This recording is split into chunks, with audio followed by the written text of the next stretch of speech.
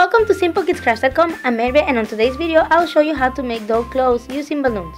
On today's video I'll be using emoji balloons, and I'll leave you a link on the description down below where you can get those balloons, but you can use balloons in different colors to make the clothing. You can also use fabric. Let me know on the comments below if you want me to make the same clothing or the different models that I have made in the past using balloons using fabric, and I'll be more than happy to make that video for you. Well, let's get started!